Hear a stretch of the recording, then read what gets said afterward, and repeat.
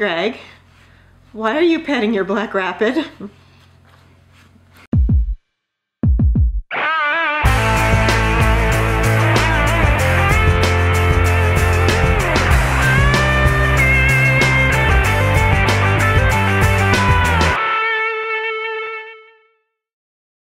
Hey everyone, Greg Cazillo from Cazillo.com. Welcome to Keep Shooting Monday, number 65. And once again, Kathy Azar is here with me, and we're enjoying her every single week more and more. We love to have that different perspective in the show. So we started out with an interesting little fun segment that we just did, which was interesting. But there's a reason for it. And that's because I forgot my Black Rapid on Saturday, Kathy, and I was so upset. I was like, I was so out of sorts and so messed up, and it completely threw me off because I didn't have my Black Rapid strap at the shoot that I shot the other day. I missed mine when I don't have it. I couldn't. I went through my camera bag like 4 times. It's got to be in here. Exactly, and I went through my truck. I'm like, it has to be in here somewhere. You're so organized. You have all your stuff. I left it in my other camera bag. Well, here was the problem. Here's what I did.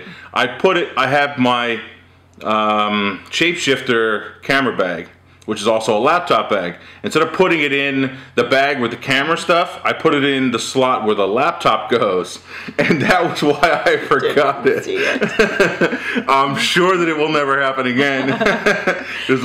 Usually it's one of those things where you do it once, you know, you're not going to let it happen again. So. I have recommended my Black Rapid to so many people because it's so comfortable. I have a bad back, bad neck, and that thing saves me because it doesn't put any pressure on the neck or the low back. And when I shot my cousin's wedding in Tahoe last year, you gave me this to borrow, which is amazing as well because your cameras are so well balanced. And the fact, well, I had to adjust it a little bit after you let me borrow it. More than a little. But the fact that it would fit you and also fit me is fantastic. Just one piece of equipment that doesn't have to be many different sizes. It can be adjusted. That's the DR1, which is the older double strap. There's also a newer one. I don't remember the name of it. But I'm going to see if Black Rapid can send it over and we can do some tests on that. Although I think the new one isn't going to fit me. I think it's too small for me. Well, and you said the Nikon one's coming out soon too. That was made by Black Rapid. Yes. So that'll be exciting to see. Yeah, there are rumors that it is coming very, very soon. So yeah, and by the way, you can check out that video interview that I did with, all of a sudden I forget his name, from Black Rapid. Darn, I'm so sorry. I'll look it up real quick. Black Rapid. He was very informative. It was a good interview. Damn. I should have looked that up before. Yes. Is it Joe? Jeez. I'm terrible. I'm a terrible host. Joe. It is Joe. Yeah, so it was Joe from Black Rapid that I did that interview with. So check out that if you want to hear a little bit about their culture and the way Nikon works. And of course, the build of the strap itself. So hopefully we'll get some cool stuff, and that thing will be coming out very, very soon. Speaking of cool stuff, there are some interesting cameras that came out last week. The first one is the Sony A7S, which is the first full-frame mirrorless camera. Just the fact that Sony is venturing into this, they're obviously vested in the mirrorless very heavily, and they think that it's going to go somewhere. 12 megapixels in a mirrorless camera and at 409,000 ISO. It's crazy. Yeah, the quality is really good. You watch this video where they start out at, what was it, 1600 I think it was, and they bump it all the way up to 409,000 ISO. Wow, and the quality is really good, not very noisy. It felt like you were watching a time-lapse video. You felt like the sun was coming up, but it was just the change in the ISO. Yeah. It was amazing. Big difference. $4,000 for the body plus lenses. So that's on the high side, but it is around, you know, it's in the middle of what a full-frame camera would normally cost. So yeah, that's interesting. There's some really good reviews of that out there so far. Another camera that came out, and once again, another game changer, I believe, is the new Pentax 645Z. 52 megapixel CMOS sensor without the filter, 8265 by 6192 pixels. That is a lot of pixels to play with. ISO 100 to 24.8, 27 point AF sensor AF system. I don't know how good their AF system is. I've never really played with a Pentax, but you know, for a medium format, pushing all that glass, it's definitely not going to be as fast as your medium, as your 35 millimeter full frame or, you know, systems.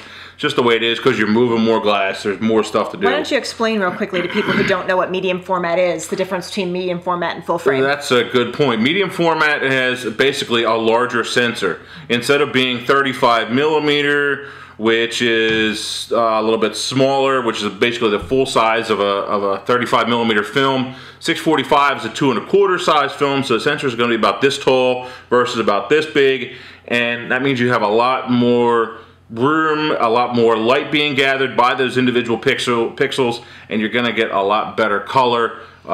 So this is interesting. So is this the kind of thing that's going to be used more in studio versus out shooting sports or something like that? Yeah, slower? Only at 3 frames per second in JPEG large. Yeah, this is only going to be this is a, you know, a portrait camera, a studio camera, that kind of thing. The best point about this is that, number one, they're talking $8,500 for the body, US, and they're releasing 13 new lenses to go with it. It's amazing. It's not like they're just dropping it with, you know, 2 or 3 or 5 lenses. They have 13 lenses here that are going with it, all the way from a 400 5.6 all the way down to a super wide 23 millimeters. Is that what that says? 25 millimeter. The graphic is really tiny on my screen. You're just getting old. Maybe that's what it is. So that's a really wide range of glass that you can basically just jump right into, buy whatever you need. I'm sure the glass is not yet. Jump right into. It's not going to be cheap. But this is still going to be less expensive compared to your Hasselblads, compared to your Mamiyas. This is going to be an interesting system. And this is also the reason why I think Nikon or Canon, one or the other, is going to jump into the medium format world very soon. It's interesting to see who comes out first. Yes, so that I think it could be fun. This looks like fun. What do you think? I saw that one night looking through my feed and saw that, and I thought, Greg is going to be all over this. This guy took a flower pot and a piece of glass. And duct tape. And a little bit of duct tape, which the duct tape is a little bit sketchy. And he got these really cool photos of this, of fire and sparks and stuff falling down on top of his camera. Which realistically, that's all you really need to do, is you need to keep those sparks off of the body, and you need a little bit of an area, a cooler area around the body in order to keep it cool. Basically, just some cooler air is all it really is. So one of the quotes it said when he thought about taking it into the fire was, "I cried a little when I thought of my Nikon D800 going straight into the action, complete with a 24 millimeter capable lens. I don't think I could do this with my camera." You said you would love to try it, but ugh. I would stand there with the camera in hand in full turnout gear and just go like this. No problem. I'd totally do it. And for those of you who don't know what he means, turnout gear is he's a firefighter, so he has all the equipment. Full equipment, SCBA, the whole 9 yards, breathing air. Heck yeah, I'd totally do that. The camera probably couldn't make it through that, but when you're doing something like this, why not? You know, it's a one-time thing. Why not? Yeah. It's a one-time thing. You know. Well, this is one of those shoots where you get Nikon to throw you a bone, and you throw you a camera and a body, and you know it's basically a throwaway. Or you rent one. Oops, what happened? I'm sorry. Use a Canon for that. That's a perfect use for a Canon. I didn't say that. He did. So, 10 of the most common photo editing mistakes. Oh my goodness, this was like right on for all of these items that were in here. This is posted on DIY Photography. And the first mistake, editing the original RAW file, people will go in and start editing that JPEG. They don't know any better. The camera's set on JPEG, not on RAW. And they'll start editing that original and they can never go back. That's a big one, and you've done this too, right? Edit the eyes? Yeah, because when I first learned how to edit, I thought I had to do everything, and the rule of thumb should be just because you can doesn't mean you should. And I think I mentioned last week's show that I spent an entire day editing my very first image as I was learning Lightroom, and I whitened the whites of the eyes and the teeth and the iris and the skin smoothing, and I have since learned, but Sometimes you have to make the mistakes in order to learn. You do. I would agree with that. Sharpening the correct focus. Everybody thinks that the unsharp mask is so that you can fix focus problems. It's not. If it's out of focus, it's junk, it's trash. Throw it away, go reshoot, do what you have to do, use another shot.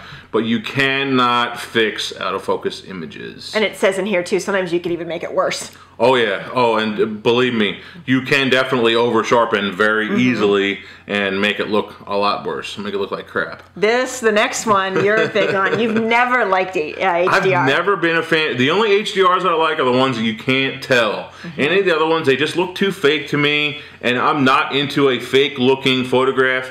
I don't mind a color graded one or just with certain tones like blues or, you know what I mean, magentas, whatever. Right. I don't mind those, but I am just not a fan of HDR and overdoing editing, and just not my thing. The next one is too much contrast. That's a given. Faking bokeh. Tons of these out there. You know what else should be going along with this? Is those filters that go on your lens that give you the weird looking bokeh, the weird shaped bokeh. Oh, I'm not a fan. Those. I thought you were going to say fake skies, because some of those can be pretty bad too. Oh yeah, fake skies. It's impossible to get a good looking replacement sky. I've seen a couple, but it has to be very subtle. Yeah, it's really difficult. And that goes to this next one, relying too heavily on actions too. Yep, actions or presets if you're working in Lightroom. I'm already laughing because I'm on to the next one in my brain already. Go ahead. I was going to say, friends don't let friends do selective color. Greg is really against selective color, and I agree for the most part, but... You know, some people think it's artistic, and if you ask me, those people are just people that just don't know any better.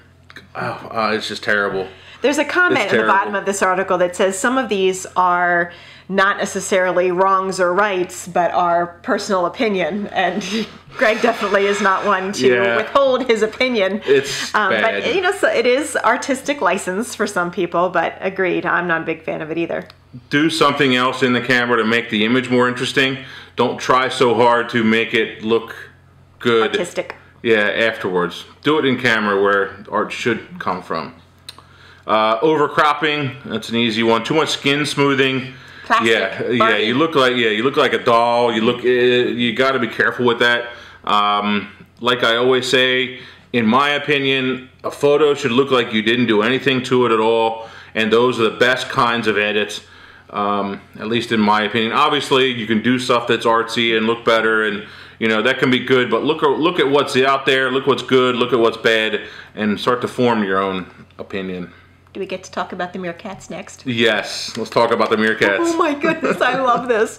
One of my favorite things to shoot, and probably about 50% of my business, is pet work. Now, I don't get to shoot meerkats, but there's a... But you would go, wouldn't you? Oh my gosh, I would be in heaven. There's a picture of a photographer in Botswana, Will Berard Lucas, I hope I'm pronouncing that right, who is... taking pictures of meerkats, and they're climbing all over him, his gear. They've learned that humans are not dangers, so they're actually using the humans as a vantage point to scope out other risk factors. And they probably weigh like 5 pounds or something. Oh my gosh, they are all over him, and it is adorable. They also have a video posted on here, just very, very cute. Cute factor huge. Yep, really neat. You know what, it didn't say what camera he shot that with. It's probably just like a GoPro or something. No, I mean the video part, because the camera is Canon. Yeah, he's shooting with a Canon.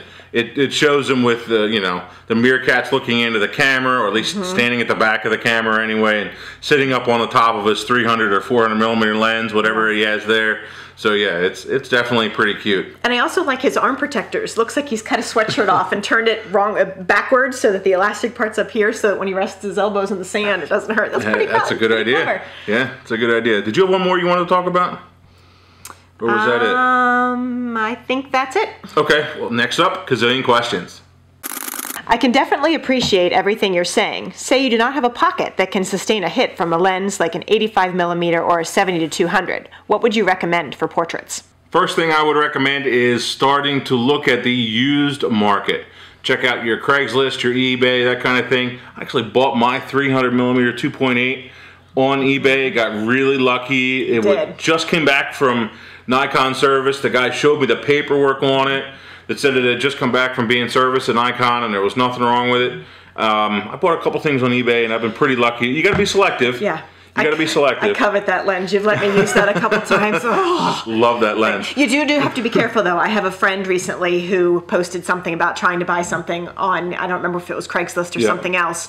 And after she made a comment, all of a sudden the address changed that it was coming from. It was just a little weird. So if you think it's dicey, trust your gut. Yeah, you got to be careful with that, definitely. Next thing is I would check out the third-party manufacturers like Sigma. Maybe it's not their newest, latest, and greatest, but maybe it's one that's a couple models old. They can be really good. Same with the Nikon 80-200 if you're a Nikon shooter. The Nikon 80-200 2.8, it is a gorgeous lens, produces some really awesome images. It's still a 2.8, but it's not super fast.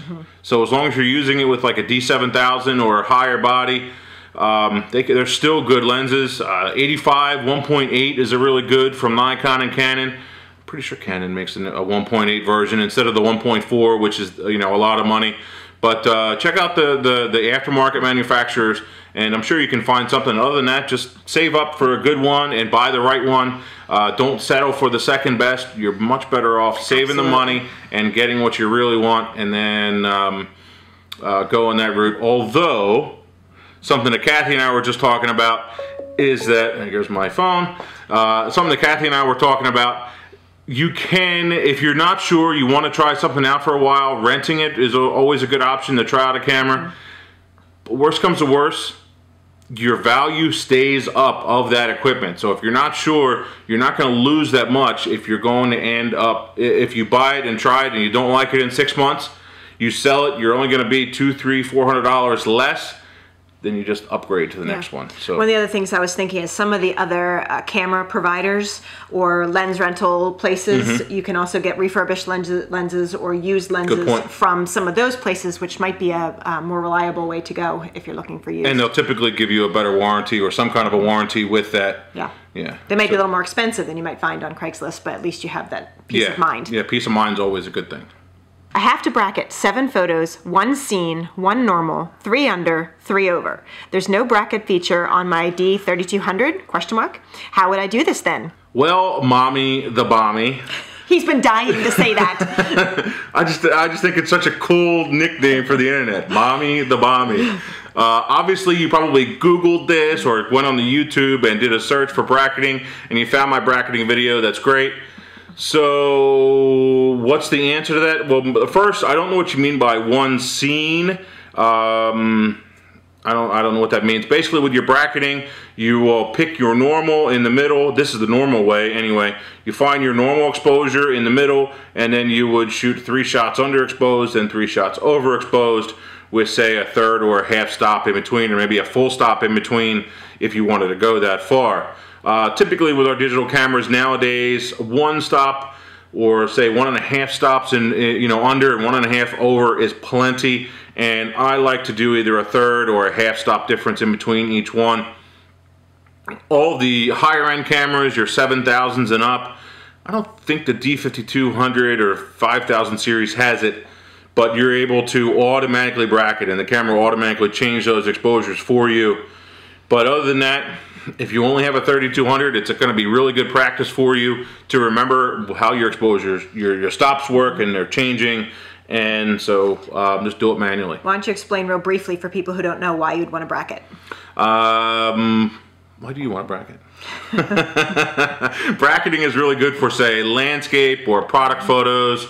I use it mostly for landscapes, that kind of thing. When you're not sure if your exposure is right on or if you really wanted to do HDR, you could do it. you would use it. Basically, if your exposure, you're not sure if your exposure is going to be right on, go ahead, do your exposure bracketing. And maybe it isn't a full set of 7. Maybe it's only, you know, 1 or 2 under, and that's it. Maybe you're, instead of doing, you know, that full range, maybe it's just a couple of them here or there. It's not a full bracket, because most likely your overs, you know, a couple of them you might not use. You might just be wasting frames. So, and when I'm bracketing, I usually only use 3 frames. I don't think I've ever really bracketed. I just check it in camera and then add the exposure if I need it. I just have, I don't really By the see way, use for it. Don't use bracketing when you're shooting portraits, pets, sports, any of that stuff. that's not what bracketing is. That's probably why I don't use bracketing, because that's about all I shoot. It's not the time to use bracketing. Bracketing is when you're sitting on a tripod, or you're taking your time, and you're set up, and you're just not quite sure of that scenic or whatever, something like that. There's a few other times you can use it, but for your normal portraits and people moving, guaranteed the really good one is going to be the one where it's super underexposed and it's going to look bad. I just noticed that you still have your black rapid on. I do. I can't take it off. I can't take it off.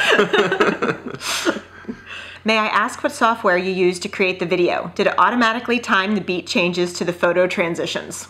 So I tried using iPhoto, and then I tried using iMovie, and I got frustrated, and I just said forget it. So I ended up doing this in Adobe Premiere. Basically, it's this little video that I did, a slideshow that I did. It's still 5 minutes long, of almost 1,000 photos.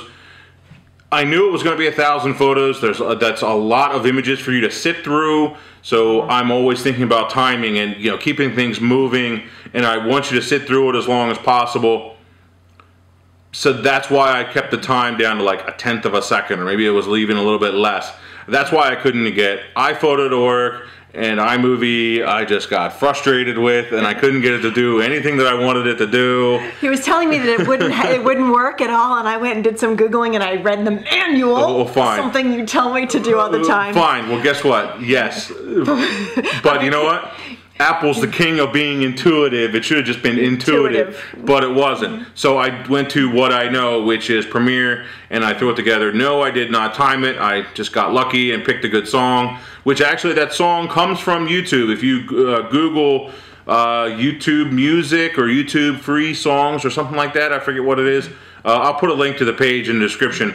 Basically, it allows you to download those songs, add them to your collection. They're free. It's not going to cost you anything to use that music, and so I just picked a good song, and it worked. And I was telling Greg, I usually use either iMovie or Animoto, which is a software web-based that you can create really cool videos with, and it's very intuitive. I've really enjoyed using that a lot. And there is a version it's free, but there's a version for pro photographers too. And Greg had found another one that we might do a comparison in the future.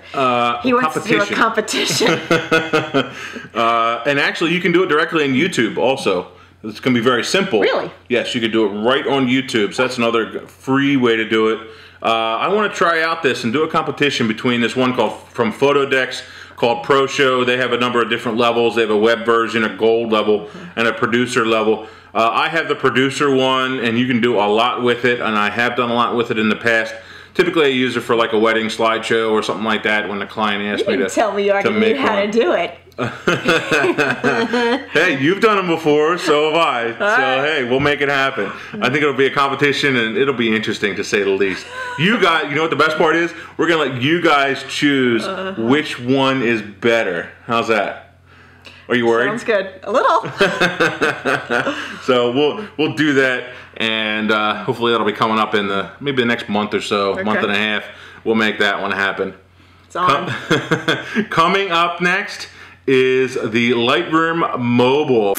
So I tweeted last week that I was going to do a review of the new Lightroom Mobile for iPad, and here you go. Both Kathy and I did some reviews and talked about this very beta or very early version, and Adobe actually tweeted to me to remind me that this is an early build. So basically they're trying to get us to not be too critical of this.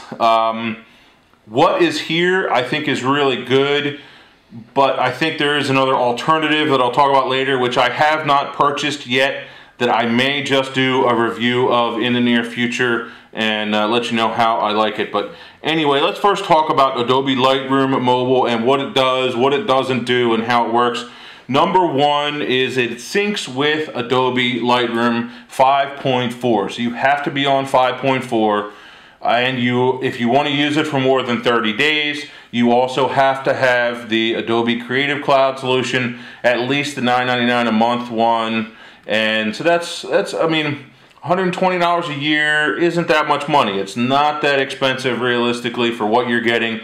Full Photoshop, full Lightroom, and now this. So it's not that bad. It's not that expensive, in my opinion. This is an additional add-on, which I'm sure they're going to keep giving us more add-ons, wouldn't you think, and more stuff. I would hope so. They say that the $9.99 package with Lightroom and Photoshop may disappear, though, so you might want to take advantage of that as quickly as you can. Yeah, although they've said that how many times. They've extended it, extended and extend, so that's a good thing.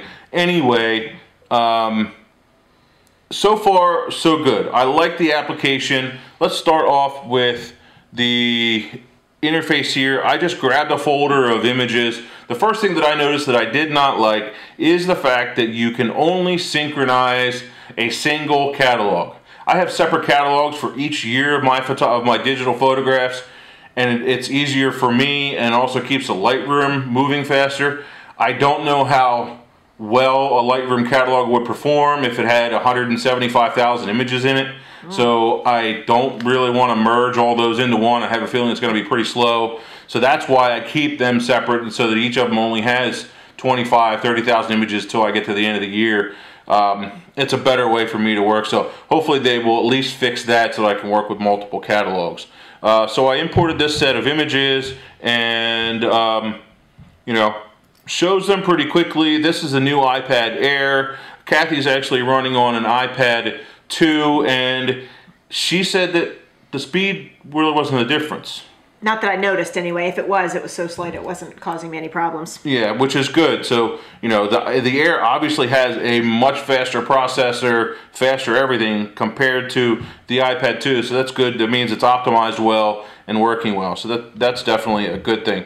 The main thing that this is for, in my opinion, is going through and picking images or kind of culling through them. The thing what I would do with this, maybe just sit with a client, connect my iPad to my projector, or have them sit next to me looking at the images or pass them around, and then you can easily pick or reject the images just by sliding your finger up and down like this, which is pretty neat. Then you can flick to the next one. I get messed up though occasionally. I'm trying to do something with the image and I hit it and it flags it or unflags. So I'm like, oh, don't do that. So it's it's very sensitive. Yeah, it is sensitive, and it would be nice. Maybe in the future ones, they'll change something down here where they add a button or something like that down there. The other thing with the flagging, though, it does not, when you have your thumbnails in the bottom, it doesn't show which one is flagged or not until you click on the individual image, and then you'll have a flag shown here. Yeah. So some people I've seen under the comments have been frustrated by that. So along here, you don't see which ones are flagged until you actually hit the actual photo. Yes, I would agree with that. It would be nice to have those little icons. Again, I'm sure all of these are things that are going to come up in the future, and probably pretty quickly. I would think that they're going to keep going and keep releasing these features as you go along. But for a first go-round, I think it's pretty good. Yeah, yeah. So basically, let me tell you the story. I actually imported a bunch of images, 130-some images, and within 15 minutes or so, they were all on the iPad, and I was able to go through all 136 of those images and then pick the ones that I wanted and get rid of the rest. I can't show you that. I wasn't able to record that because they're soccer photos, and I didn't want to show all the photos of the kids that were in there. But anyway, it probably took me about the same amount of time doing it on the iPad versus doing it on the computer. I was able to zoom in and see focus. You can definitely zoom in a bit with the smart previews, which is good. And it was just a matter of pick. Okay, that was a pick, and then the next one, reject. Okay, that one's a pick, and these were actually PSD files. A couple of these, this one is actually a PSD file. This is an NEF file, and you can see that I edited out the pink bucket right there, purple bucket, compared to the original. Yeah. Speaking of which, I don't like the fact that I can't bring up two images side by side. Yeah. I feel like that's really restrictive, and I hope that's one of the features that they add into it very quickly, because I think it's really needed. And speaking of your bucket, one of the things I would like to be able to do is clone things out too, eventually on here. Yeah. Yeah. Can't do that yet either. Although that might be pretty difficult when it comes to your touch. That might not be easy. Stylus. I wonder if they'll get some of the tools. You could, but it's still a touch. It is. It's still a touch, so it's figuring out how to use that and how to set it up in the UI. I think that UI, that user interface, is actually really good. I do like the the way that this works and the scrolling. Kathy, you were going to talk about that. Yeah, and it'll show you your EXIF information, your histogram. Touch it with 2 fingers and the histogram disappears. Touch it again and it switched places. Touch it again and it's gone.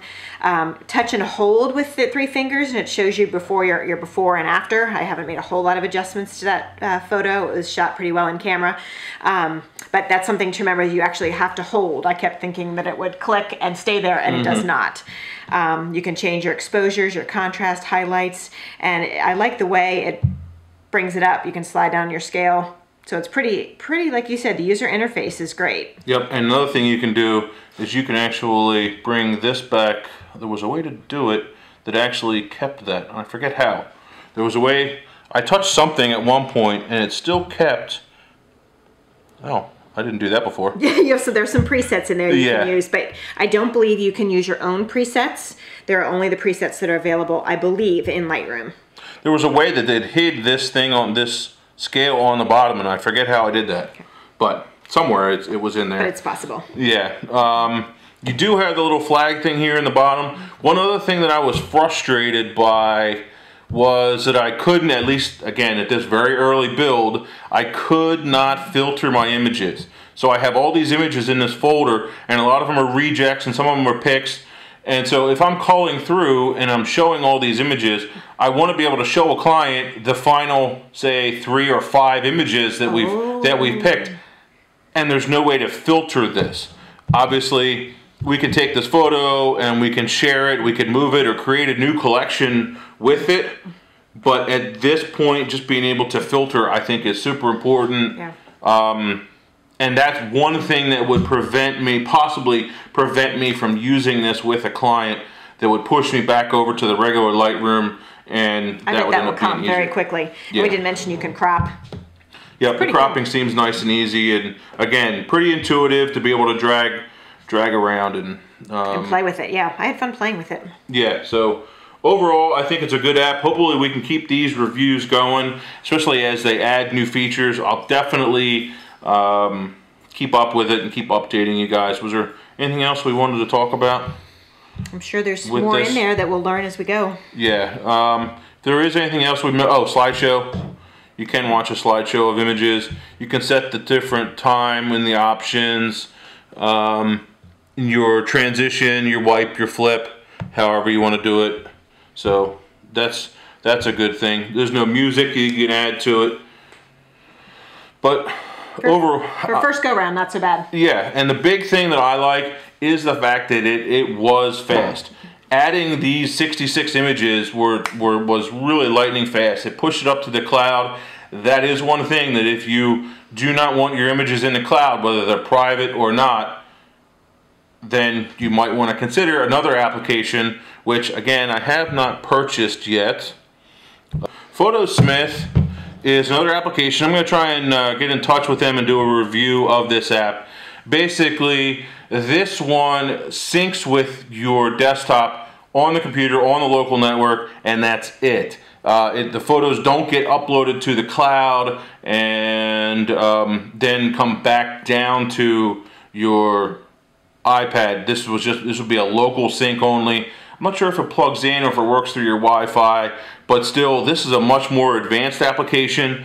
Single $20 charge, and so I'll work on getting a review of this one for you guys, and we'll go from there. All right, so something else for us to do, more content to go. So overall, we like Adobe Lightroom Mobile. We may or may not use it for certain things. What do you think you'll use it for in this stage? Playing. Playing, that's it? That's and it? Maybe showing clients some images too, once I get to a final gallery probably. I could see myself using it, just importing images and then going home and then sitting on the couch, while I'm watching TV and just go through that set of images, like that soccer shoot that I did. Yeah. It was much easier, during the commercials, which I hate watching commercials anyway. During the commercials, I would flip through the photos, and so I could see doing that. Because then the changes go right back to your Lightroom on your computer. So exactly. That's good too. Exactly. So yeah, I think that'll be the way to go for it, at least for the near future. I think that is it for today. Greg Cazillo, Cazillo.com. Thanks guys. Keep shooting. See ya.